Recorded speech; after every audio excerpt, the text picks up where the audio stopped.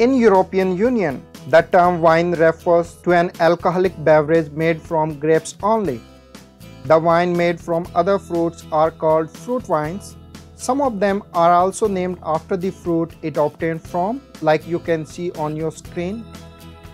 In this video, we will focus on making of wine by fermented grapes. Cultivation and harvesting of grapes for wine is known as viticulture. And vineyard is an area of land where grapes are grown for making wines. And the production of wine, starting from grape selection, its fermentation to its bottling, it is known as vinification. The place or building where wine is produced is called winery. And the branch of science which deals with wine and winemaking process is called enology.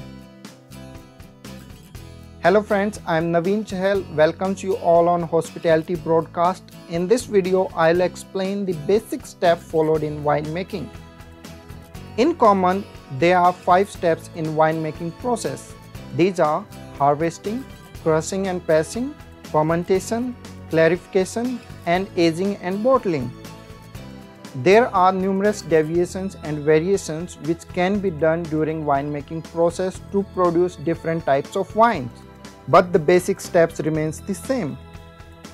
The first step in winemaking process is harvesting. During the harvesting process, grapes are picked from the vineyard. Harvesting can be done by hand or by machines. Many of the winemakers prefer having the grapes picked up by the hand to preserve the quality of grapes. The moment at which grapes are picked determines sweetness of wine, acidic nature, and its flavor. Once the grapes are picked, then they are taken to winery where sorted in bunches and underripe or rotten grapes are removed.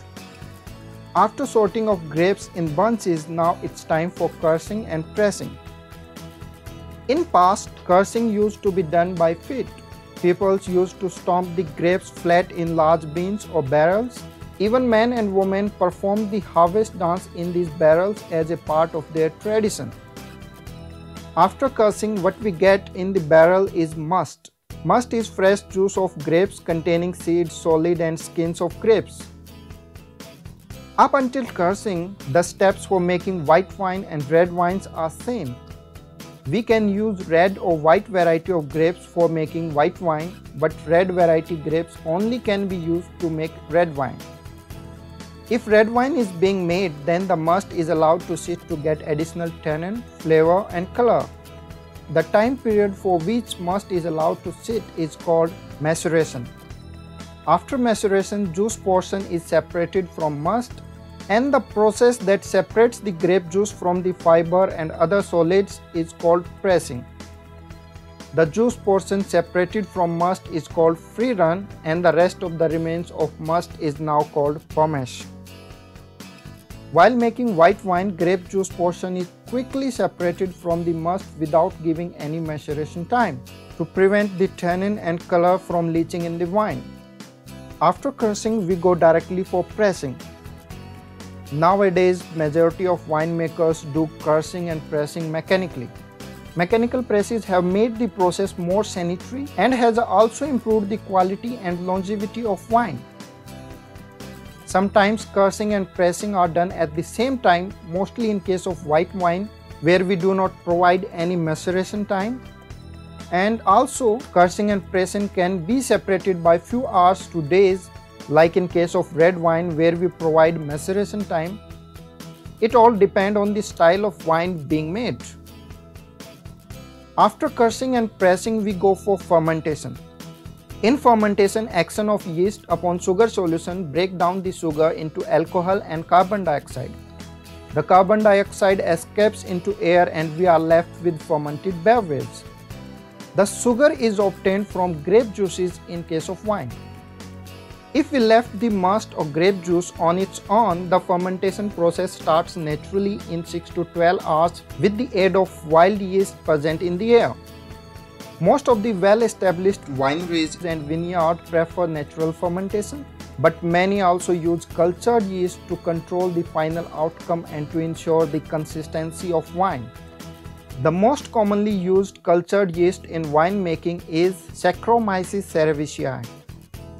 The process of fermentation continues until all the sugar is converted into alcohol, which results in dry wine.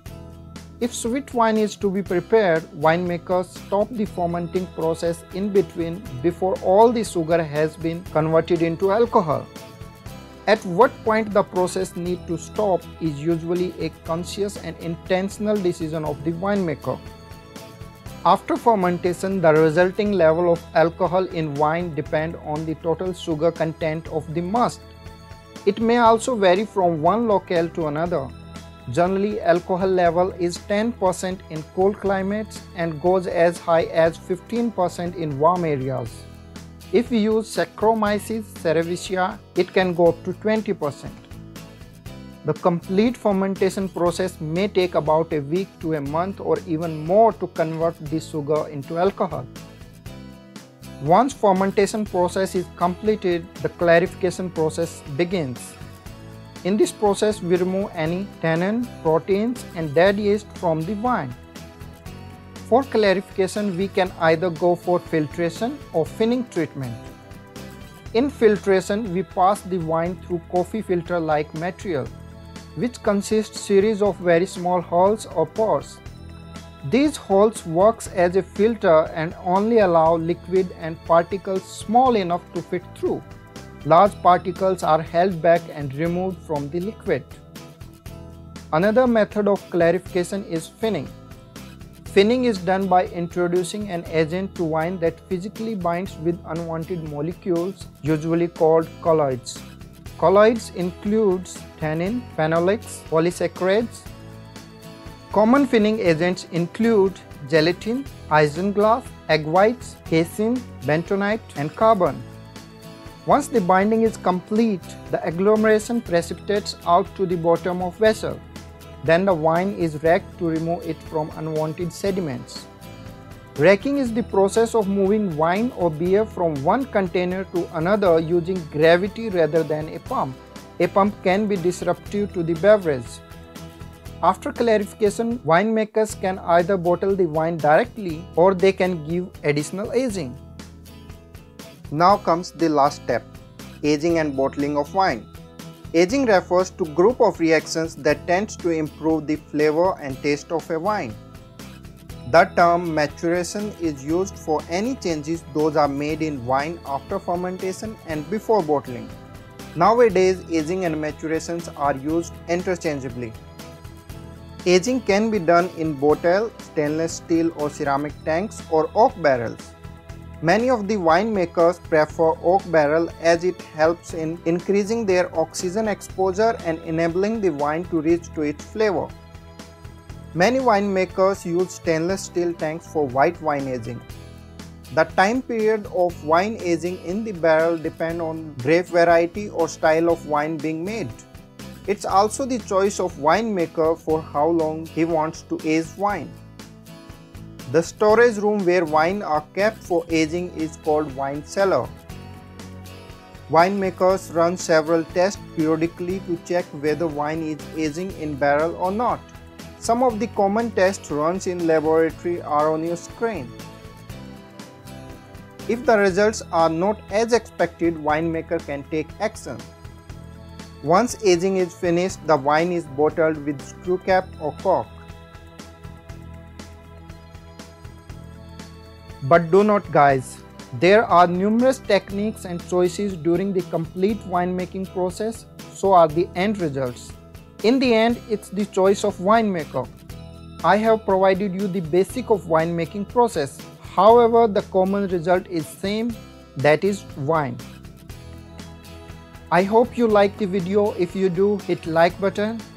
For any doubt, suggestion, comment down below. And don't forget to subscribe Hospitality Broadcast. Thank you for watching.